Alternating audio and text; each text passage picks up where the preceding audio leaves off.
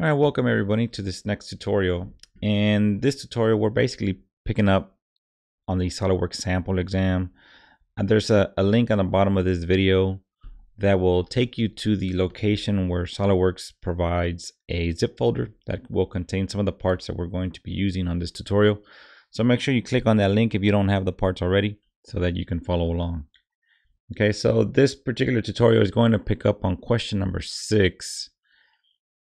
Where we start basically on question number 7, sorry, where we start basically creating this assembly that you see here.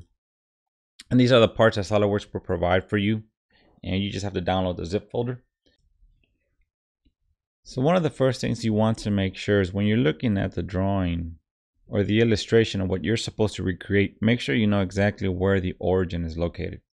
Now, if you look at the drawing, the origin is basically shown right at the top of this large pin where you can see the coordinate system. And if you notice, the x-axis is along this particular direction, and that's very important to make sure that you follow that in order for you to get the correct answers. So I already have SOLIDWORKS open and I've created an assembly, and I'm going to start importing the first component. So I'm selecting the long pin. This is where I've basically downloaded the parts to from the zip folder. I put them in my downloads folder. So I'm clicking on the long pin, which is the first part that you see on the PDF. Let me go back to the PDF real quick. This is the long pin. Notice the origin is right here. So what I'm going to do for the first part is I'm actually going to just click on the green check mark here on the top left corner. And that will automatically match the origin of the file of this part to the origin of the assembly. So one thing I want to confirm is that the origin is up here at the top, just like it's shown on the PDF. So if I click origin right here, you'll notice that you'll get the origin highlighted right there. And you can do it for the part as well. And that confirms that the origin is at the top of the pin. Okay, so that's what you want to do for the first part. Now for the second piece, which will bring in this yellow component. Let's see, insert component. It's called a chain link. I'm gonna hit open. This one, I'm just going to click somewhere on the screen. Okay, and this one's free to move because I just clicked on the screen. But on this one, since I clicked on the check mark, this one's locked. Okay, and it's fixed. And you want the first piece to be locked. So we're just going to make now this link over to that pin. And it's just a matter of adding a few mates. So you have to make it concentric by clicking on that cylindrical hole with this cylindrical surface. It lines it up, and then we'll click on the top of the pin to the top of this yellow surface of the chain link, and then that'll make it coincident. Now for the most part, I believe some of you guys should probably understand those two mates.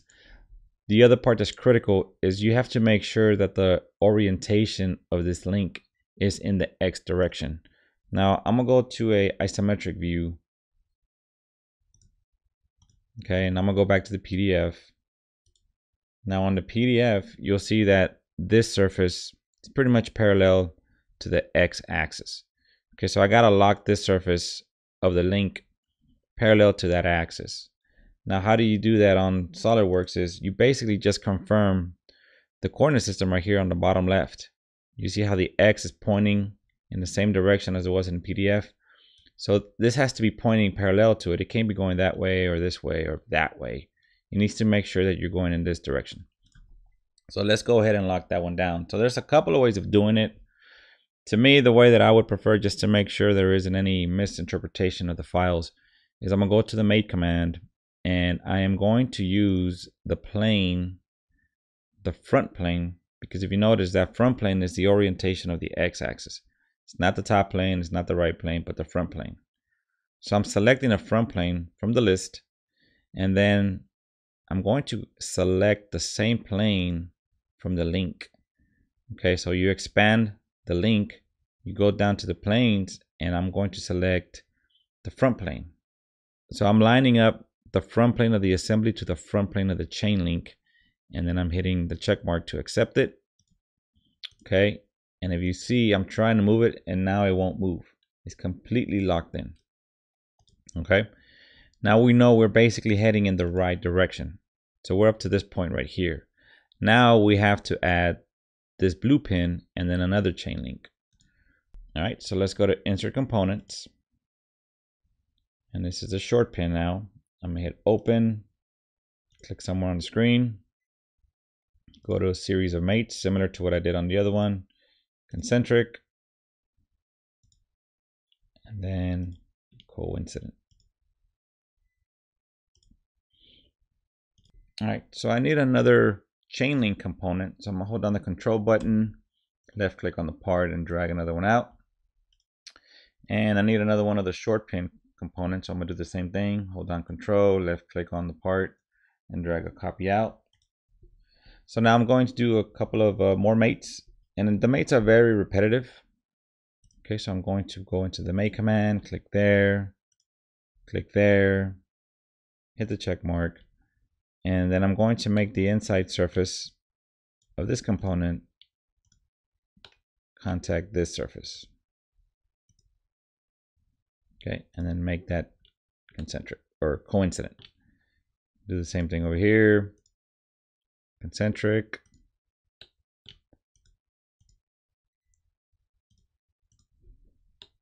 All right, it was a coincident. Now let's go back to the PDF. If you notice, the first link has an angle A. Okay, now we scroll down a little bit, I believe it's on the next page. Angle A, according to the instructions, is 25 degrees. Okay, so let's go ahead and do that. So I'm going to click on this button here, the angle command. Okay, I'm going to click on this surface, and then I'm going to click on this surface. Now it went to the back. I'm going to change this value to 25, just like I said on the instructions. Now that is technically correct, that is 25 degrees, but there's more than one 25 degrees, right? You can flip it. Okay, that's 25 degrees there as well. And if I flip it again, it'll go back to where it was. So this is one option to kind of alternate between the direction of the angle. The other options are here at the bottom. Okay, this one will flip it. If you notice, you get several types of combinations. So sometimes it requires you just to kind of play along with this checkbox and then these two buttons so that you get the right orientation of the 25 degrees. Okay, so this is basically the way that you want it. That's the way it's shown on the drawing. So then you hit the check mark to accept it. Okay, this value never changed. It was just a combination of checking or unchecking this box and then clicking on either one of these two buttons on the bottom. Okay, so now I need more components. So once again, let me get out of the make commands, control, and then drag another part out. Okay, and then once again, just a couple of mates. Like I said, the mates are very repetitive.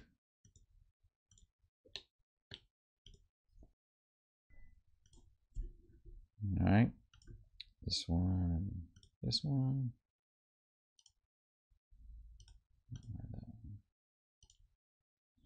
Okay, let's go back to the PDF. Let's see what the PDF says. Now there's letter B. And that one says it's, oops, sorry, didn't get the value. Go to the following page. B is 125 degrees. So I'm gonna activate this box. Click on that surface and this surface. Type in 125. Flip dimension. Click on that button. And there you go. Let's see, what does that one do? Nope. Okay, so that's the combination that you need. All right, and then hit the check mark.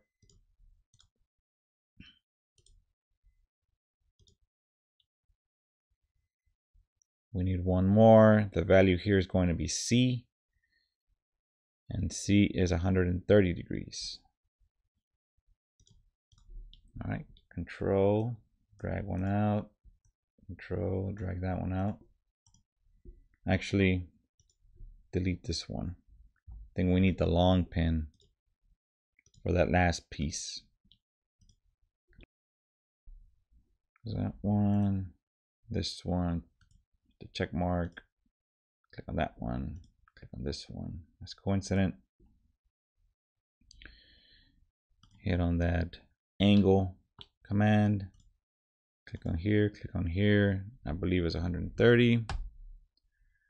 All right, let's click on that button. Nope, click on that one, that looks better. And hit the check mark.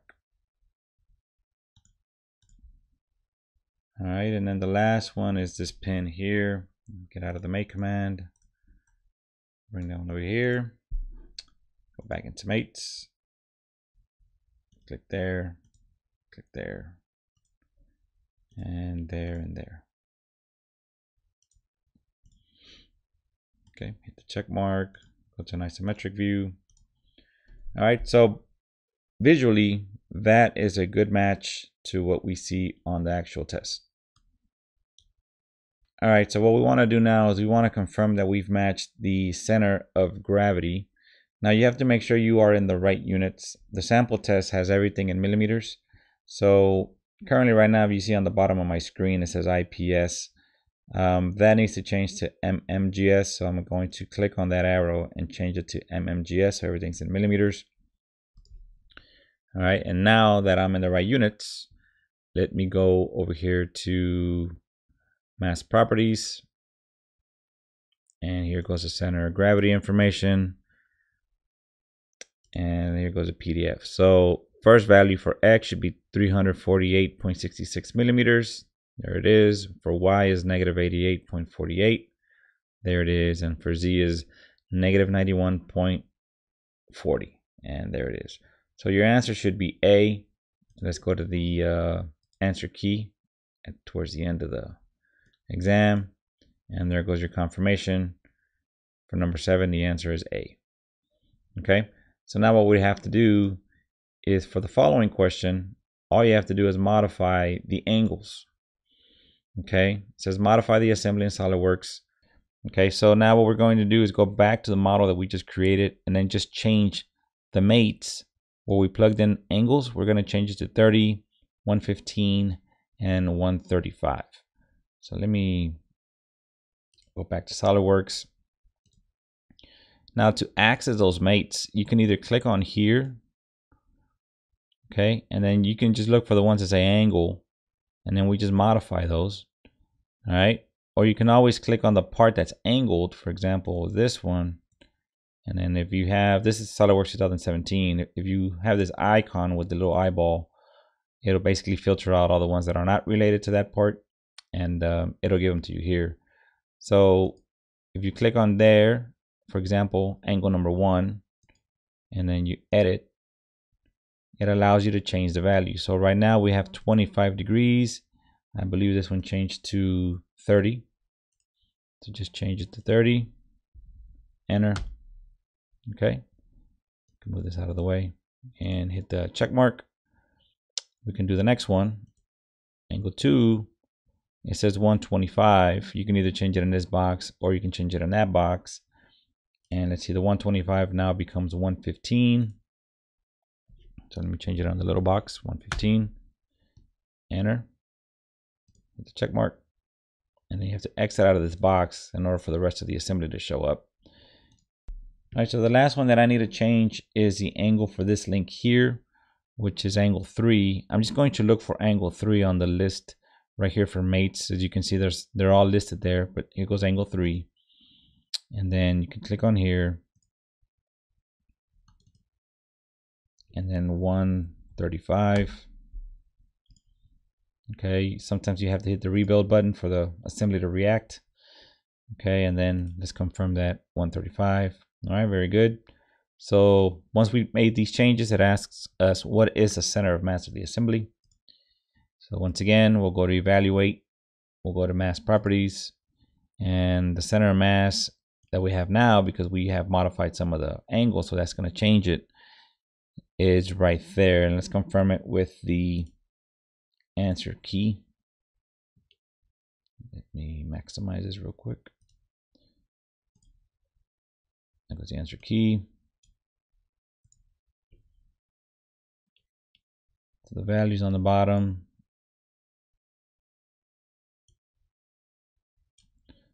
There we go, 327.67, 327.67, negative 98.39, negative 98.39, negative 102.91, negative 102.91. Okay, so you guys can see we got the right center of mass. All right, guys, thank you for watching this tutorial. Hopefully it is useful for you guys and you guys kind of get a good idea what to expect. The CSWA exam has some similar questions, but obviously the assemblies will be completely different. But this is a good start. So if you guys figured this one out, feel pretty confident that you guys can work on the ones on the CSWA. But I still recommend you guys do a little bit more practice on understanding how to do the angles and manipulate the angles, along with concentric and coincident mates, which we have done here. So if you guys have any questions, let us know, and I appreciate you guys watching the video. Thank you very much.